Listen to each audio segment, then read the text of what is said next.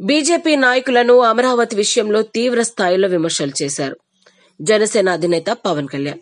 BJP సరైన విధంగా స్పందించకపోవడం వల్లే అమరావతి ఉద్యమం ఇప్పటికీ కొనసాగుతోందని, బీజేపీ రెండు నాల్కల ధోరణితో ఇక్కడో మాట అక్కడో మాట చెబుతూ గందరగోళం సృష్టిస్తుందని పవన్ విమర్శించారు.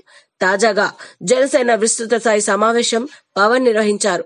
అన్ని జిల్లాలకు చెందిన జనసేన పార్టీ నాయకులు ఈ సమావేశానికి హాజరయ్యారు.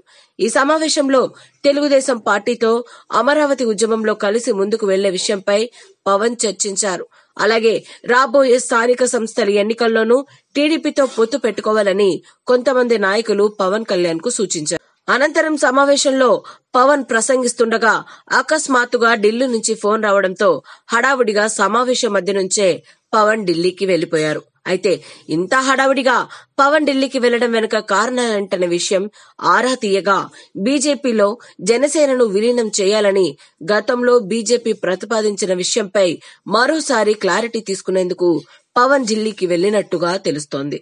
గతంలోనే జనసేనను బీజేపీలో విలీనం చేస్తున్నారనే వార్తలు వినిపించాయి. అయితే తాను విలీనం చెయ్యమని చెబుతూనే బీజేపీ అగ్ర నాయకులను పవన్ పొగిడారు.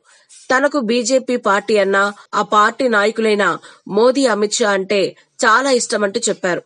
ప్రస్తుతం పవన్ ఢిల్లీ టూర్ కారణాలు ఆరతిస్తే జనసేనను బీజేపీలో విలీనం చేస్తే ఆయనకు సీఎం అభ్యర్థిగా అవకాశం కల్పిస్తామని బీజేపీ అధిష్టానం ఆఫర్ ప్రకటించిందనే ఊహాగానాలు ఎక్కువవుతున్నాయి. అయితే దీనిపై జనసేన పార్టీ నాయకులు మాత్రం అమరావతి విషయాన్ని బీజేపీ పెద్దల దృష్టికి తీసుకువెళ్లి ఈ సమస్యకు ఒక పరిష్కారం వెతికేందుకే పవన్ అకస్మాత్తుగా ఢిల్లీ వెళ్లారని, ఇందులో మరో ఉద్దేశం లేదంటూ వారిస్తుండగా, అదే నిజమైతే ఇంత అకస్మాత్తుగా సమావేశం మధ్యలో నుంచి లేచి మరీ ఢిల్లీకి వెళ్లడం అనుమానాలు కలిగిస్తోందంటూ మరికొందరు వాదిస్తున్నారు. అయితే మెగాస్టార్ చిరంజీవి ప్రజారాజ్యం పార్టీని కాంగ్రెస్ లో విలీనం చేసినట్టు పవన్ కూడా జనసేనను బీజేపీలోకి కలిపేయబోతున్నట్లు తెలుస్తోంది.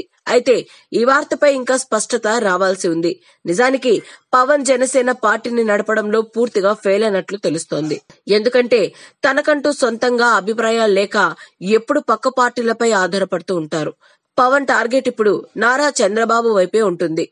బాబు గారు ఏది చేస్తే దాన్నే పవన్ గారు ఫాలో అవుతూ వస్తుంటారు. అప్పుడే బాబుతో విభేదం అంటారు, అప్పుడే వెళ్లి కౌగిలించుకుంటారు. ఇలా గడిచిన కొంతకాలంగా మనం చూస్తూనే ఉన్నాం పవన్ గారి రాజకీయం. ఇక ఇలా ఆ పార్టీని నడపడం కష్టమనే భావన కూడా పవన్ లో బలంగా ఉంది.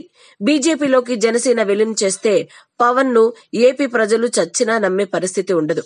అన్న చిరంజీవిలాగే మళ్లీ సినిమాలు చేసుకోక తప్పదు అని అంటున్నారు నెటిజన్లు. ఈ వీడియోలు కనుక మీకు నచ్చినట్లయితే ఓ లైక్ కొట్టండి. అలాగే మా ఛానల్ ని మర్చిపోకుండా సబ్స్క్రైబ్ చేసుకోండి.